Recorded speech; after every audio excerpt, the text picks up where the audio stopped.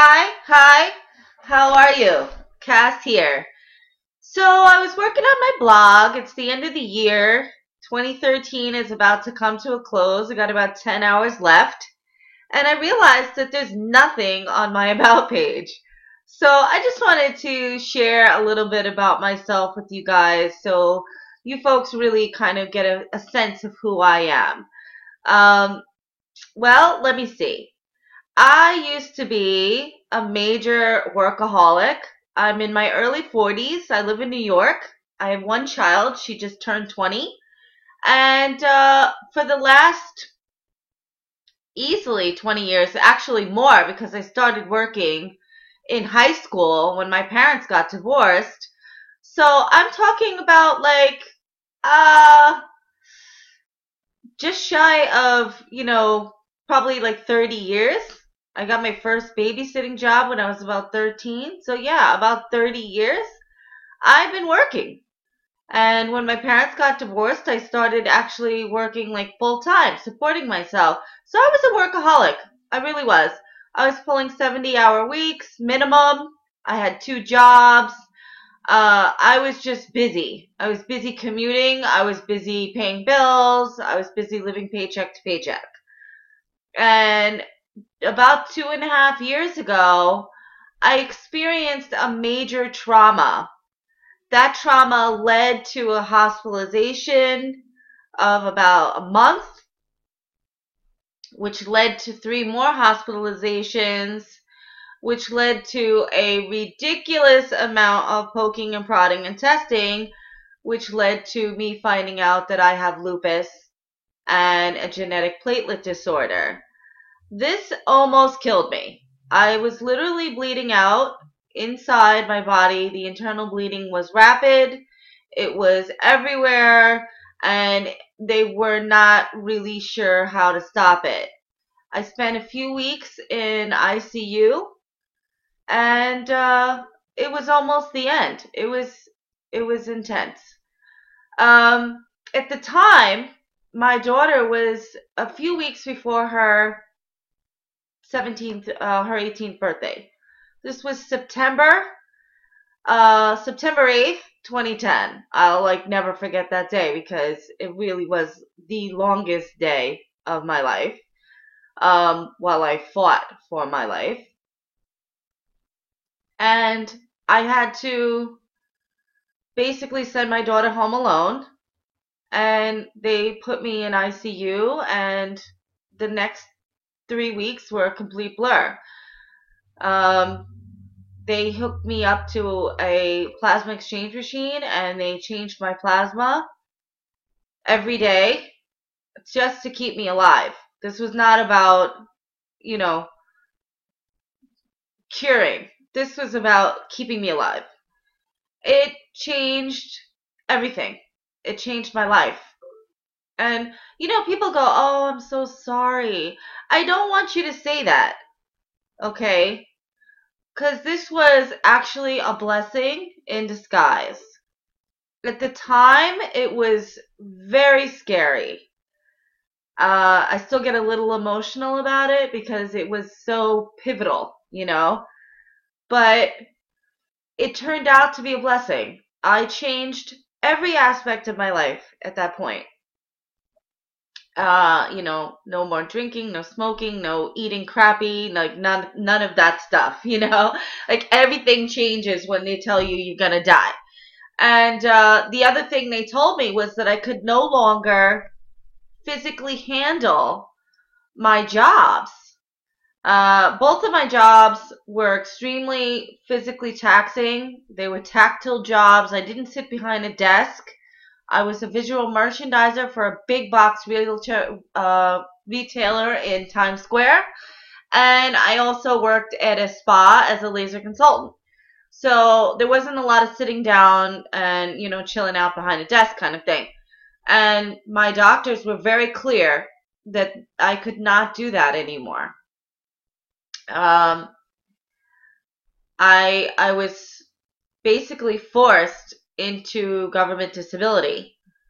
And that was a huge financial blow. I went from, even though I was living paycheck to paycheck, I was making pretty good money, enough to support myself, my daughter, my godson, and a never ending flow of teenagers coming to my house to raid my refrigerator. So I was making decent money. And that ended.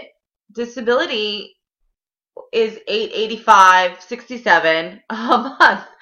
And so I started on a journey to find a way to support us and supplement that income without endangering my life. And that meant learning how to market online. It meant learning how to be an internet marketer. Now, fast forward that a year and change, and I was getting nowhere. Nowhere. I was spending a ton of money on programs and training and this and that, and joining this and that, and kind of flopping around like a fish on a dock. I didn't know what the heck I was doing.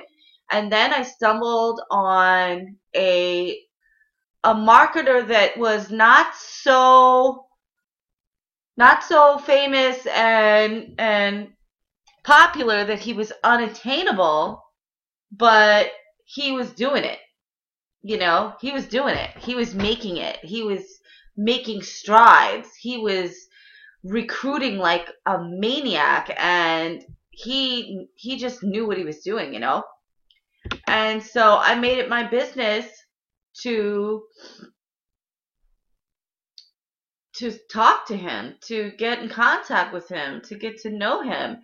And I asked him, can I join you? And he has become my mentor, and he has shown me how to move forward, how to get results, how to see profit. And so for the first time, I am seeing profit. And so my life has kind of come together, and it's come full circle, and it has been reborn all at the same time.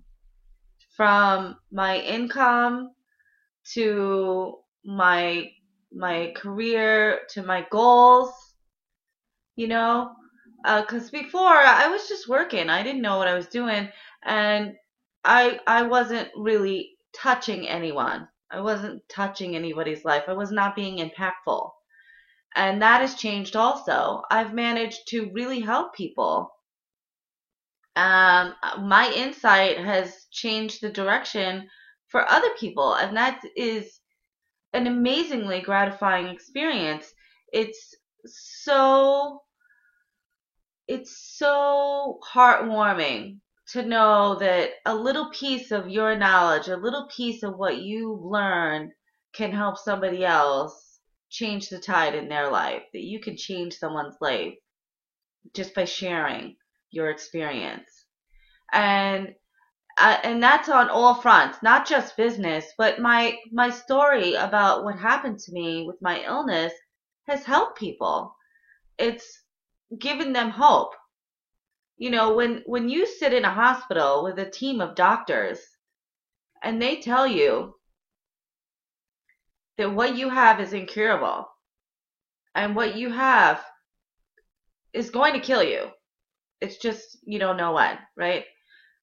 When they say that to you, your hope can just take a huge hit.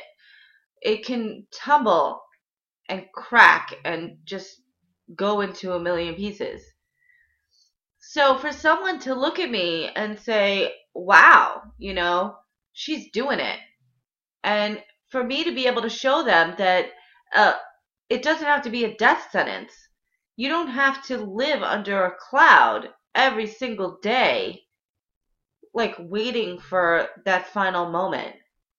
You can live in the moment. You can experience the moment. And you can enjoy the moments. And you can thrive anyway. That means so much to me, that I'm able to show people that I'm able to show them that you can have this thing happen to you and still go and still function and do more than function, live. And and have a good life. That's important. It's important to me. And it makes me feel like I do have a purpose now, you know? So when people say to me, well, what's your why? My why is simple. My why is simple. It is to inspire and to touch as many people as I can before that day does come for me. And to give my daughter the best foundation and the best chance that I can so that she'd never have to feel as alone as she felt the day she had to leave me in the hospital and go home by herself. And so that's about me.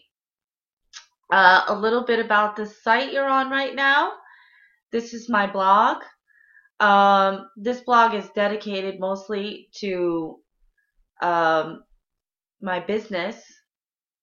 There is a more personal blog, and that's decosta.blogspot.com, which kind of takes you on the medical journey with me. And you can contact me on Facebook. That's Cass Decosta on Facebook. And if you want to learn the things that I've learned about business, if you want to get further and use Facebook to